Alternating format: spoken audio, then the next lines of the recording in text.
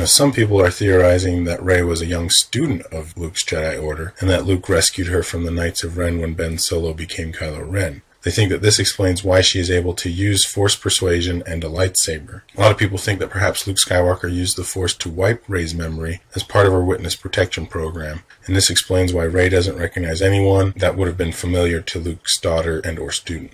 Now, I think this is kind of an idea out of left field. There's nothing in The Force Awakens that sets up Rey having a memory wipe, and the very idea kind of reeks of a Frozen-level plot contrivance to me. The memory wipe theory doesn't make a lot of sense because Rey clearly has memories of her family and of their promise to return. If Rey had forgotten her short history, remember she was only 5, and who she was, then her determination to wait for her family wouldn't make much sense. And when BB-8 tells Rey where he came from is confidential, Rey responds, "Confidential? Really? Me too. Big secret." Which could imply that Rey remembers more than what some people are theorizing. Also, a pick and choose memory wipe using the Force, as in, let's remove all memories containing the keyword Luke. It would just reek of a convenience, and again, it would be just like the trolls from the movie Frozen. Of course, it's not impossible that there's some sort of memory wiping in there, but it would be kind of a cheap plot device in my opinion. I think that the reason that some people are kind of latching on to this idea of a memory wipe is because it's the only way that they can rationalize the backstory that they want to see, because without a memory wipe, it eliminates the possibility that Rey is a former student of Skywalker. Remember, she thinks Skywalker is a myth. Some people think that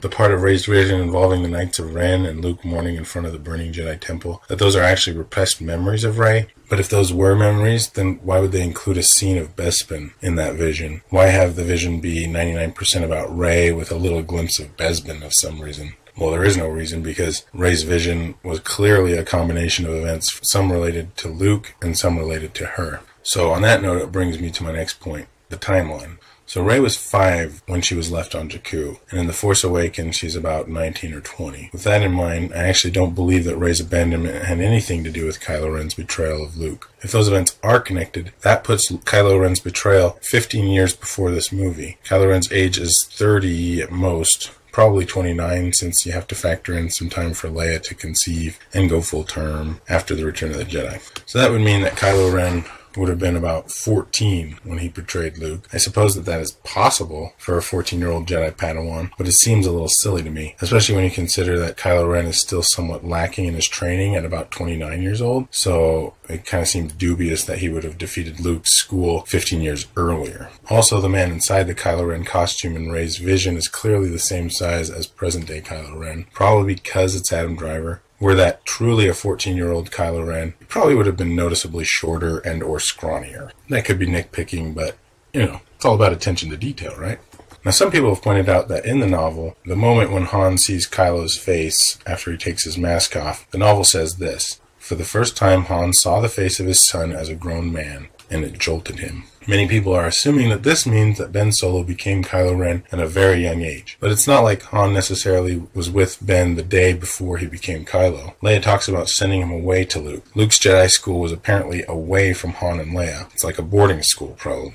Han and Leia may have gone several years without seeing their son before he turned to the dark side. This even seems to be something that probably added to Kylo's contempt for his parents. Leia even says that it was when she sent Ben away to Luke that she lost him. Also, the quote could just mean that the last time Han saw Ben's face, it was still very boyish and young looking. That kind of jargon could be easily applied to a situation where the last time Han saw Ben, he was like 20 or something, and now he's like 29 and he truly looks like a grown man. That said, I don't think Kylo Ren officially became Kylo Ren until his late teens or early 20s or something. So to me, this means that Rey was probably abandoned before Kylo Ren betrayed Luke, and that the destruction of Luke's new Jedi Order has little to do with Rey's abandonment. Also, if Rey was the sole surviving student of Luke's Jedi Order, then Snoke and Kylo's conversation about Rey's ability with the Force probably would have been a lot different. They likely would have speculated over the possibility that this girl could be the last student of Skywalker that escaped their clutches 15 years ago. Instead, they're both perplexed about where this girl came from, And Snoke doesn't even really trust Kylo about how powerful Rey is. He says, "If what you say about this girl is true, bring her to me." Snoke and Kylo are clearly unaware of who she is. They don't even really seem to have any real suspicions of who she is. And some might argue that Kylo Ren does have suspicions over Rey's identity. When he first sees her in the woods, he says, "The girl I've heard so much about." I first wondered about that statement too. I wondered, whoa, who told Kylo so much about Rey? But upon rewatching the film, it's become clear to me that Kylo is just referring to the fact that every time he gets a report about the location of BB-8, there's always a mention of a girl accompanying the droid. So he keeps hearing about this girl that is helping the droid, and that is frustrating to him because, unlike Finn, Kylo has no idea who this mysterious girl is. And then he finally gets to see her, and he's like, oh, the girl I've heard so much about.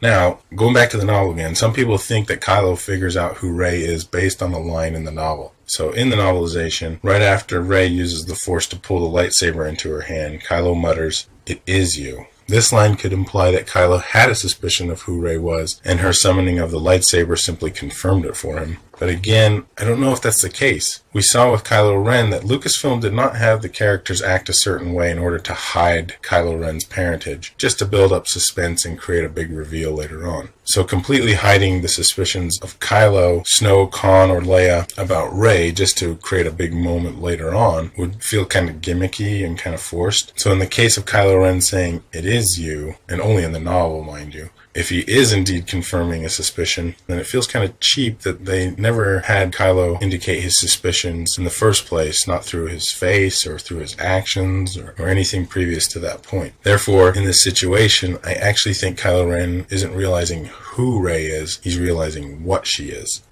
Now, the thing that The Force Awakens did establish with Kylo and Snoke is that the two of them sensed an awakening in the Force. It was something that concerned them, and it's what increased their urgency to stop the Resistance from finding Luke Skywalker. So, while we never get any indication of Kylo wondering about Rey's identity, we do see that he and Snoke have been curious about this awakening in the Force. So, when Kylo sees just how powerful Rey is with the Force, that even untrained, and she was untrained, Kylo perceived this and said it to Snoke flat out. He says she is untrained but more powerful than she knows. So that an untrained girl could outdo his own communication with the Force and summon the lightsaber when he could not. I think it became evident to Kylo Ren that this girl was the awakening that they had sensed. And that's probably exactly what Kylo meant in the novel when he said, "It is you." And mind you, he only said it in the novel, not in the movie.